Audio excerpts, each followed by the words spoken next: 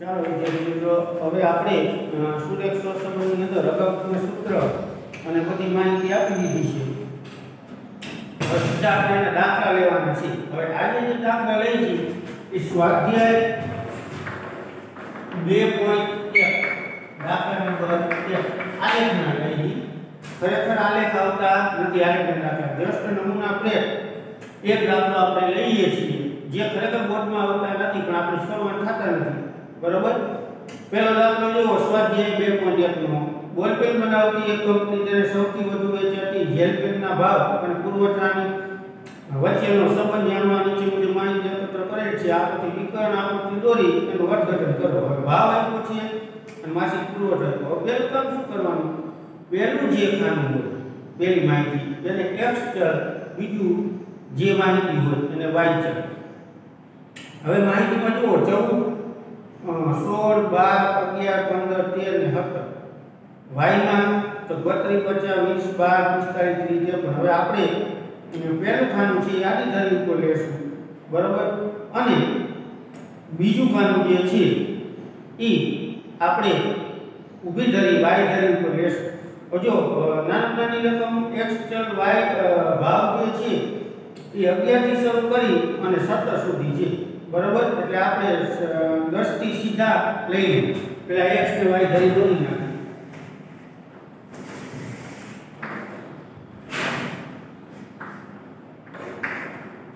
x ધરી પર શું તો કે ભાવ.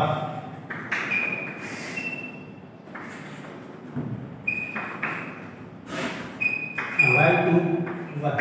બરોબર. હવે અહીંયા શું લેશું તો કે પુરવઠો.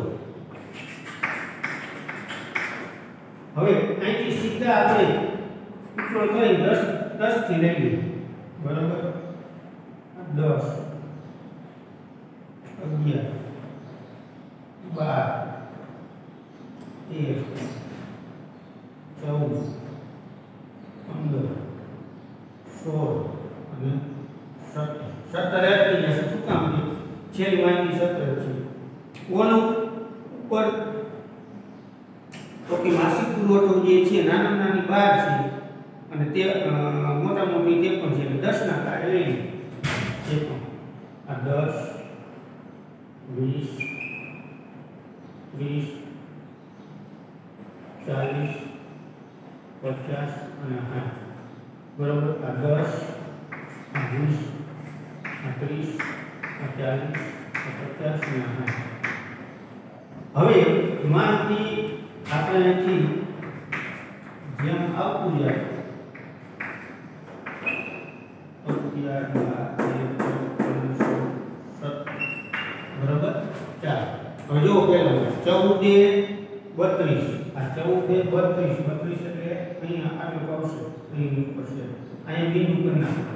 બરોબર. આ બિંદુ કર્યું પછી 16 50. આ 16 50 એટલે અહીં આવે છે. બરોબર. આ 16 50. ત્યારબાદ 12 20 આ 12 20 પછી 11 12 આ 11 12 એટલે આટલું. પછી 15 45 ચાલી નાખો. બરોબર. ત્યારબાદ 13 30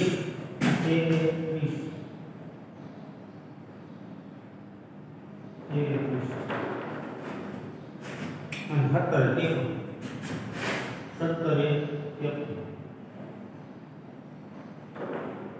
જો આનો જે આ રીતની રેખા થાય. બરોબર. આપણે જોયું તમને સમજાવ્યું ધન સહસબની. આ ઉપરથી કહી શકી કે ભાવ અને માસિક પુરવઠા વચ્ચે ધન સહસબંધ છે. અર્થઘટન કરવાનું કે બસ આ રીતે હોય. આ રીતે દોરી નાખવાનું હોય. બરોબર. આ લીટીનો દોરો તો હાલે. તમે જુઓ ડાબીથી જમણી તરફ આમ જાય છે રેખા એટલે ધન સહસબંધ હોય. પણ પૂર્ણ ધન નથી, કારણ કે બધી રેખા એક હરખી નથી હોતી બિંદુ. બરોબર. એટલે આને આંશિક ધન કહી શકીએ.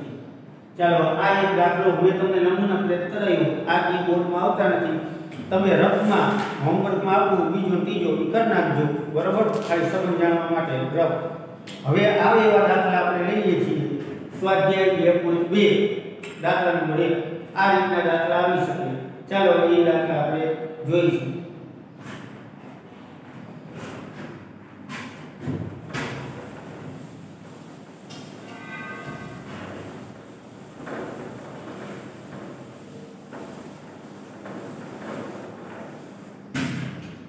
ચાલો દાખલા નંબર 2 સ્વાધ્યાય 2.2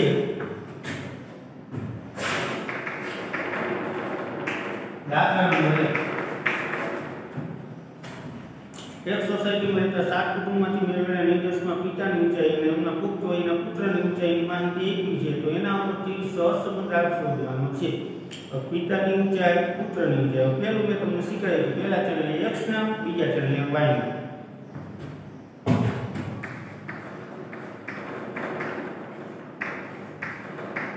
પિતાની ઊંચાઈ x પુત્રની ઊંચાઈ y હવે આમાં શું કરવાનું જે માહિતી તો એ લખી નાખવાનું બીજી પ્રોસેસ પર 170 169 168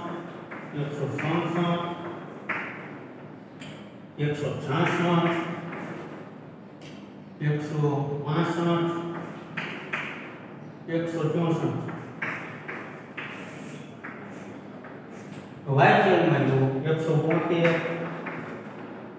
168 170 168 165 167 અને 166 પેલું કામ આનું શું કરવાનું તો કે સરવાળો કરવાનો આનો સરવાળો કરો એટલે 11 69 થાય આનો સરવાળો કરો y નો એટલે 11 76 થાય બરાબર પેલું કામ આપણે શું કરશું તો કે x બાર ને y બાર જોડી સિગ્મા x છે નહીં સિગ્મા y બાર કરશું સિગ્મા y સિગ્મા x કેટલા જો તો કે 11 69 અને સંખ્યા કેટલી 1 2 3 4 5 6 7 બરાબર એ રીતે y બાર 11 ભાગ્યા 7 હવે આને x બાર આપણે ગોતી ભાંગી એટલે જવાબ આવશે 167 અને આ આવશે 168 જો બંને પૂર્ણાંક આવ્યા પછી કરતા મોટી રકમ છે ગુણન પ્રકારની રીતે થાય x - x બાર y - y પર ચાલો સૌ પ્રથમ વાપરો x - x બાર હવે આ x બાર ક્યાં લેવાના અહીંયા લેવાના 167 બરોબર તો ત્યાર પછીનું ખાન y - y બાર તો y બાર કેટલા લેવાના જે આવ્યો હોય 168 પછી આ બીનો ગુણાકાર x - x બાર ગુણ્યા y - y બાર પછી આ ખાનાનો સ્ક્વેર x - x બાર નો વર્ગ y - y બાર નો વર્ગ આટલા ખાના છે બરોબર હવે x એટલે આ પિતાની ઊંચાઈ x બાર એટલે 167 આમ બાદ કરવાના 170 માંથી 167 જાય -3 -2 -1 બરાબર સોરી +3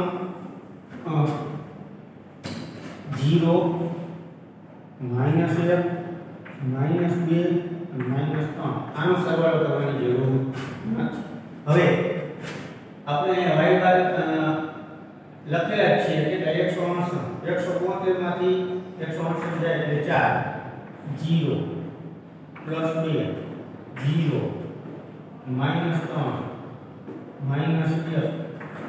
-2 આનો પણ સરવાળો કરવાનો નથી આ બીનો ગુણાકાર 3 × 12 0 2 0 3 2 3 6 ચાલો હવે આનો સરવાળો કરવાનો x - x બાર y - y ચાલો આનો સરવાળો આપણે કરશું એટલે સરવાળો આવશે 25 x - x બાર છે એનો વર્ગ કરવાનો 3 × 9 2 2 4 1 1 0 1 4 9 તમે આનો સરવાળો કરો સિગ્મા x - x બાર નો સ્ક્વેર આપણે આનો સરવાળો કરીએ એટલે ઈ છે આવશે કેટલા ચાલો હવે y - y બાર નો સ્ક્વેર આનો 4 9 16 0 4 0 9 1 અને 4 ચાલો y - y બાર નો વર્ગ કેટલો આવશે તો જો 34 બરાબર સૂત્ર લખી દેવાનું છે સંબંધમાં સિગ્મા x - x બાર ગુણ્યા y - y બાર બહુ સરળ છે જો આ x - x બાર ગુણ્યા y - y બાર ઉપર આવે અને છેદમાં વર્ગમૂળમાં સિગ્મા x - x બાર નો સ્ક્વેર ગુણ્યા સિગ્મા y - y બાર નો સ્ક્વેર બરાબર તમે મૂકી દેવાની પછી છેદમાં 28 ગુણ્યા 34 હવે જો આનો તમે એક નો વર્ગ કાઢી કરવો હોય તો શું બે નો વર્ગ કાઢી કરવો હોય ને તો શું આ ગુણાકાર કરી નાખાય એટલે બહુ સહેલું પડે 28 ગુણ્યા 34 કરો 952 ચાલો આનો વર્ગ કાઢી 952 30.50 હવે માપી નાખો એટલે r બરાબર 0.81 આ સહસબ આવા ત્રણ માત્રામાં આવી શકે બહુ શક્યતા નથી આવી શકે આ રીતે જોઈએ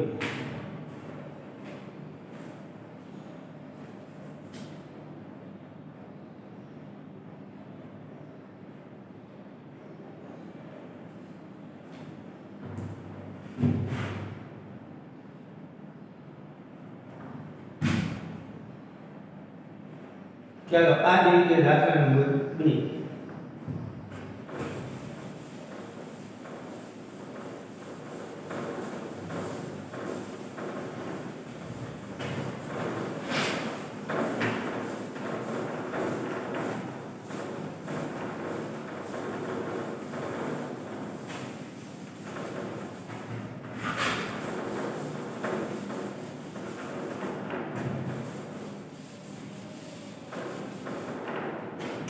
દાખલા નંબર 2 જો નાસ્તા બનાવતી સ્થાનિક ગૃહ કંપની દરેક નાસ્તાના 100 ગ્રામના પેકેટ વેચે છે એક નવા પ્રકારની વેફરની કિંમત નિર્ધારણ માટે તેના ભાવ અને માંગનો પ્રાથમિક અભ્યાસ કરતા નીચે મુજબ માહિતી મળે છે વેફરનો ભાવ અને માંગ ટૂંકમાં ભાવ અને માંગ તો આ માહિતી પરથી ભાવ અને માંગ વચ્ચે સહસંબંધ શોધો સેમ બરાબર તો આ રીતે પહેલી વાર આપણે આપી નાખશું પેલું કામ કયું છે તો ભાવ આ x નામ દો માંગ અને y બરાબર પેલા જે રકમ આપી છે લખી નાખી 24 32 33 35 બરાબર હવે y માં 27 24 22 20 15 અને 24 બરાબર પેલું કામ શું કરવાનું આનો સરવાળો કરી નાખવાનો બરાબર સિગ્મા x બરાબર આનો સરવાળો કરો એટલે 180 સિગ્મા y આનો સરવાળો કરો એટલે 132 બરાબર હવે પેલું કામ શું કરવાનું x બરાબર સીધા જવાબ મૂકી દેવાના 180 ભાગ્યા કેટલી સંખ્યા છે તો કે 6 કેટલા અને y કેટલા 132 ભાગ્યા 6 ચાલો હવે બેનું 180 ભાગ્યા 6 એટલે 30 અને 132 ભાગ્યા 6 એટલે 22 બે ગુણાકારની પોઈન્ટ વગરની સેમ આ રીતે થશે ગુણન પ્રકારની રીતે તો ચાલો બાજુમાં ખાના આપી નાખવાના સીધું x - x બાર કેટલા લેવાના જેટલા અહીં હોય એટલા 30 પછી y બાર નેક્સ્ટ y બાર કેટલા લેવાના 22 y - y બાર પછી આ બેનો ગુણાકાર x - x બાર ગુણ્યા y - y બાર ત્યારબાદ x - x બાર નો સ્ક્વેર અને y - y બાર નો સ્ક્વેર બરાબર ચાલો હવે 30 આપણે લીધા છે એક પછી એક વાત કરી 24 માંથી 30 જાય -6 26 માંથી 30 જાય -4 +2 +3 +5 અને 0 ચાલો આના સરવાળાની કોઈ જરૂર નથી બરોબર 6 4 2 3 5 હવે 22 માંથી 22 છે એટલે +5 2 0 -2 -7 અને +2 આના પણ કોઈ સરવાળાની જરૂર નથી હવે આ બેનો શું કરવાનો ગુણાકાર 6 50 આ એક બાજુ માઈનસ છે એક બાજુ પ્લસ છે એટલે મારી નિશાની માઈનસ આવે આ એક બાજુ 4 2 8 0 3 6 8 50 0 ચાલો બધા માઈનસ લઈ લો x - x બાર y - y બાર આનો સરવાળો તમે કરો એટલે સરવાળો આવશે -19 બરાબર હવે x - x બાર નો સ્ક્વેર છે એ 36 ચોકે 16 2 4 3 કરી 9 25 25 ચાલો x - x બાર નો સ્ક્વેર આનો તમે ટોટલી સરવાળો કરો એટલે આવશે 90 હવે y માં ચાલો જો 5 નો વર્ગ 25 2 નો વર્ગ 4 0 4 49 અને 4 ચાલો આનો વર્ગ કર્યો y માં તો 86 બરોબર હવે આપણે લખી દેવાનું સીધા સૂત્ર છે આપણે x - x બાર y બાર વર્ગમૂળમાં છેદમાં વર્ગમૂળમાં સિગ્મા x - x બાર નો સ્ક્વેર ગુણ્યા y - y બાર નો સ્ક્વેર ચાલો -79 વર્ગમૂળમાં 90 ગુણ્યા 86 બરોબર -79 એટલે કિલો હવે 90 ગુણ્યા 86 કરો આ તો જે હાથ સુધારી આનું વર્ગમૂળ કાઢો આ તો જે હાથ સુધારી એટલે 87.1 અને આંગો છે -8 બરાબર 0.9 અથવા 9 1 કિલો 1 4 લખો આ રીતે થાય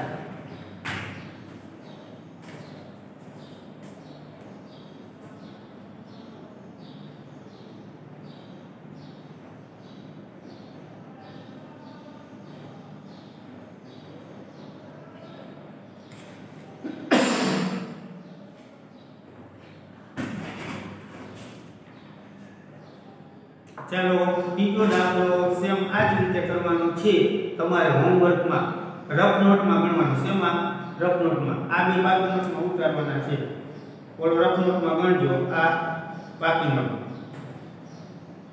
ત્રીજો દાખલો રફ નોટમાં હોમવર્કમાં કરવાનો છે ચોથો દાખલો હું કરાવું છું ચાલો ચોથો દાખલો જુઓ એક શહેરમાં રહેતા બાળકોની ગણિત અને તર્કવિદ્યાની ક્ષમતાઓની સંબંધ જાણવા મેળવવા એક શૈક્ષણિક સંસ્થા જુદી જુદી શાળામાંથી પસંદ કરેલા 6 બાળકોને ગણિત અને તર્કવિદ્યા આધારિત 20 કોયડાના ઉકેલવા માટે આપે છે તો બાળકો દ્વારા સાચા ઉકેલ મેળવ્યા હોય તેવા કોયડાની સંખ્યા નીચે આપેલી છે જો ગણિત આધારિત કોયડાની સંખ્યા એટલે x અને તર્કવિદ્યા ઉકેલ મેળવ્યો કોયડાની સંખ્યા y તો આ બંને કોયડાની ઉકેલની ક્ષમતા વચ્ચેનો આપણે સહસંબંધ શોધવાનો છે હવે શીખેલું છે સીધું જ પહેલા ખાનું x અને બીજું ખાનું y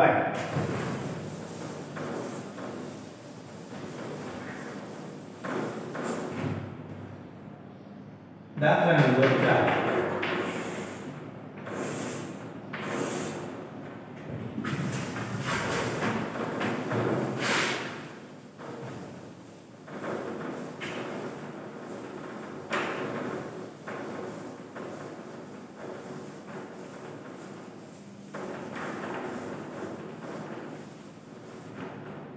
ચાલો બધા સંખ્યા લખી નાખી x અને y 12 8 9 10 12 8 9 10 8 11 10 4 7 13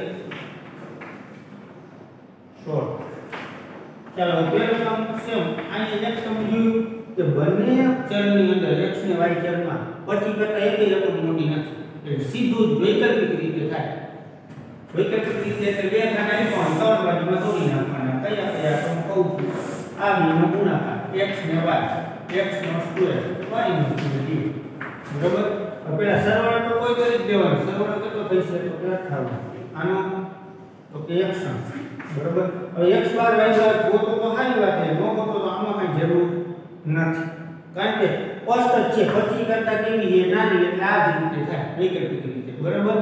સીધું આ બેનો ગુણાકાર કરો 11 ગુણ્યા 12 એટલે 132, આ 80 9 36 10 તથા 70 13 અઠા 104 અને 10 ગુણ્યા 160। ચાલો આનો સરવાળો કરી નાખો એટલે 558। ચાલો x નો વર્ગ 12 144 64 ને 81 10 100 આ બધાનો સરવાળો કરો એટલે 570। હવે આનો વર્ગ y 11 અને 16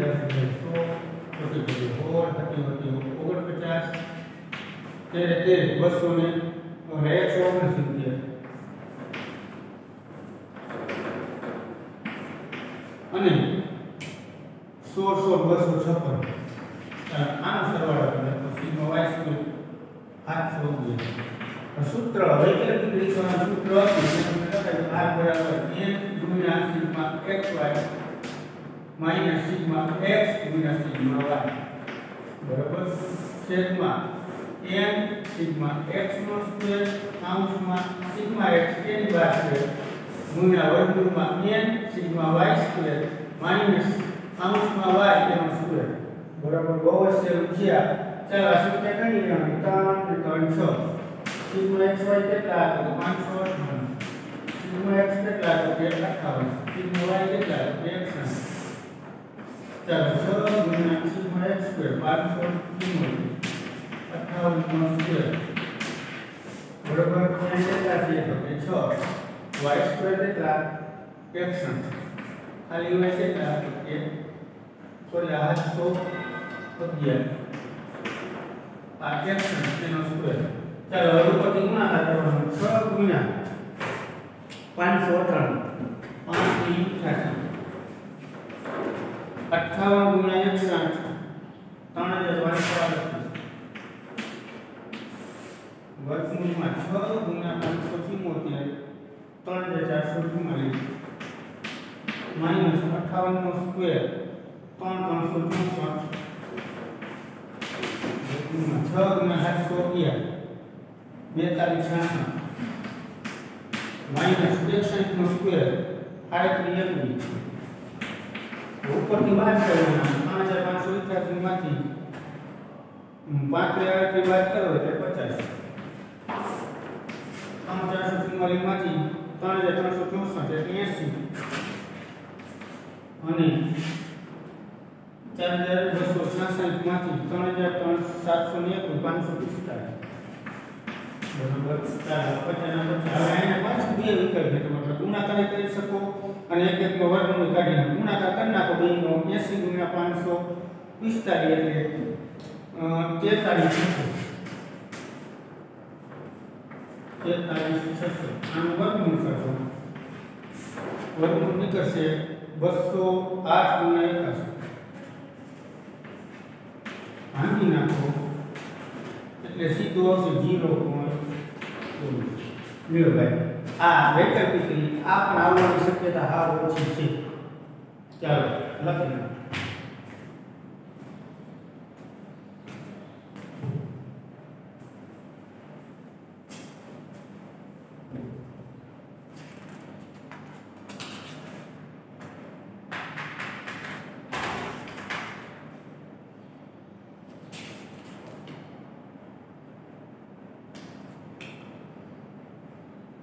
આમાં પણ તમારે પાંચમો અને છઠ્ઠો દાખલો રફ નોટમાં ગણવાનો છે, પાંચમો અને છઠ્ઠો દાખલો આ જ રીતે બરોબર જોઈ લેજો 25 કરતા નાની છે, સીધું 3 બે ખાના આપ્યા હોય 3 ખાના નાખી નાખવાના આ સૂત્ર આવી રીતે સરવાળા કરીને ગોતી નાખવાનું છે। ચાલો લખી હવે હું નેક્સ્ટમાં 8મા દાખલા ગણાવીશ જેને ટૂંકી રીત કહેવામાં આવે છે તે